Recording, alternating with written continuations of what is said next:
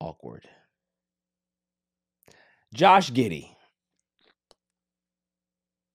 Super intern, I need to know how old Josh Giddey is currently, please. Last name is Giddey. Josh Giddey, star guard or guard for the Oklahoma City Thunder. Really good player. 21 years old. Is alleged to have just turned 21. So we're talking about somebody who literally just turned 21. Allegedly is reported to have some type of relationship with some minors. Plural? Plural. Ooh. I didn't know it was plural. Not just one. But if we're going to talk about the one, that's the biggest one because, like I said, there's an investigation going on. We're not going to go into crazy detail with this, obviously, because there's an investigation going on. We don't want to go ahead and make assumptions until all the facts and the details are out. I want to make an assumption. Go ahead. But please keep it clean. All right. I think this Mr. Giddey could possibly be one of these guys who, maybe he was never really in the spotlight like that. Right. Now he's big time. He's played in front of the big audience. He's on TV. All the cameras, the lights shining in his face. And I don't want to say that word, but this young woman was interested in him. Oh, Giddey, I love you, Giddey. I love you too, baby. And he just took it a little bit too far. Could be. Or the fact that he comes from Australia. Oh, it's probably okay out there. And down under. There's certain things that, you gotta think about the age difference down there, what's allowed, what's legal. But also too, the reports is that this young lady was in an 18 and over club. And she doesn't necessarily look young, right? But at that point, we all know this game, right? As men. We've all been in situations one side or the other in regards to seeing a girl, she looked good, but she's like, you know what? I need to know how old you are, fam. Like, where you call that? like, you know what I mean? Like, where's your card? Can I play devil's advocate? Yes, please. If you're in the club and you're sauced, that's not necessarily the first thing you're going to 100% accurate. Absolutely. So I can understand that. If he met her in the club that's 18 and over, I don't want to say I get it, but I can understand how some mistakes can be made. I can't fault you for that. I can't fault you for that take. I mean, it's. But if it ended there, then yes. But if it continued to go on, that's where right. Exactly. So that's what happened, right? It continued outside of the club, where now there's different situations going on, and this is now your chance to be able to get some verification, vet the sources. Especially if you're speaking to her like during school hours. Like, you gotta relax. You gotta relax. As I said, decorum, sir.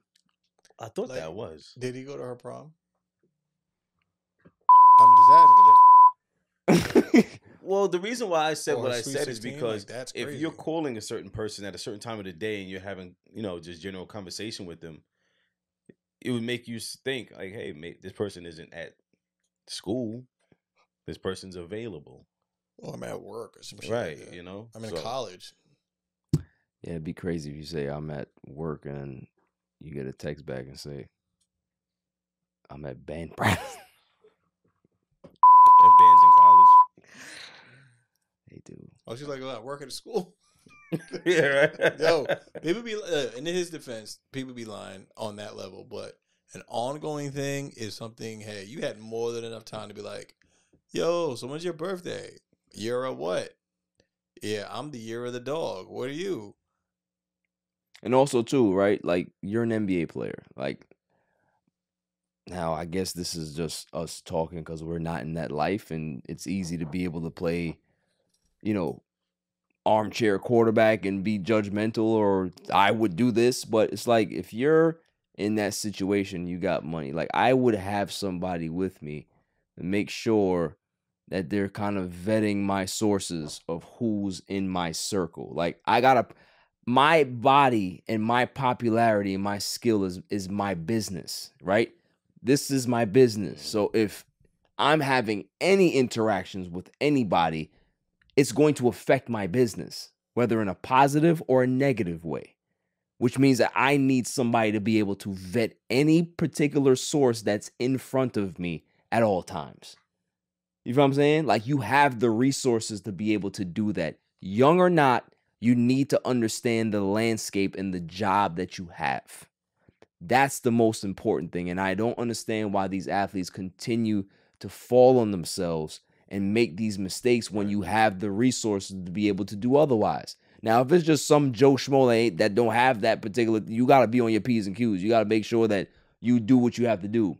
But if you have the resources to hire people to be able to protect you as an asset, do so. That's my whole thing. Right.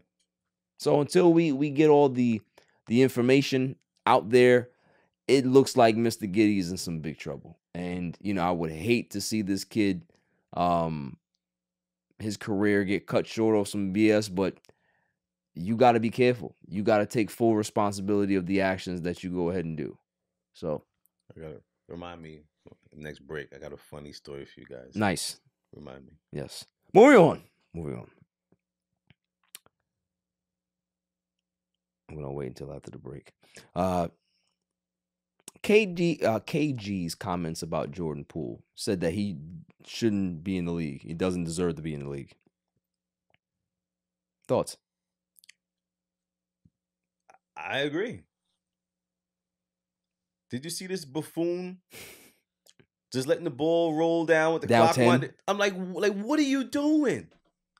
The huddle of him just not paying attention, talking about, this is my team, I got this. Like, if you listen, you know what type of dick you have to be to get kicked off a championship roster team full of vets that are just like, yo, we can be able to take on any personality here because we go through this. We're a seasoned team.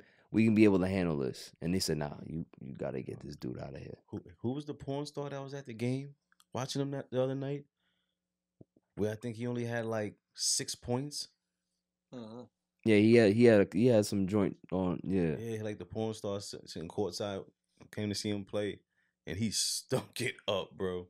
He's just bad. He just air balls. He's a bad character guy that I never thought was good from day one. Like, came out of Michigan, got drafted, was a very inefficient player as a rookie, came and had that one good season for Golden State and got paid. You see what happens is that people tend to do this a lot. Dudes get one good year and they're like, yo, we gotta pay, we gotta make sure we lock him in. Like, nah, how about you see it play out for a little bit longer and then go ahead and make that decision. Glad you said that. Cause I need you to walk something back. Go ahead. Scoot. Oh no, it's too early. It's too early. Yeah, it's way too early for that. They sent them downstairs, bro. Doesn't matter. Come on. He's hurt too.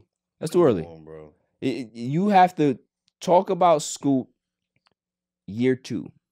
If he's still not popping in year 2, then I'll walk it back. You said when I know what I said. What? I know what I said. He's generational, but you gotta give him time. Some people's curves are this way. Some people's curves are this way. That's Whoa. I'm talking about potential. You know what I'm talking about, man. This is sports. Now that you cleared it up, we know. Nah, I cleared it up. You're right. That was foul.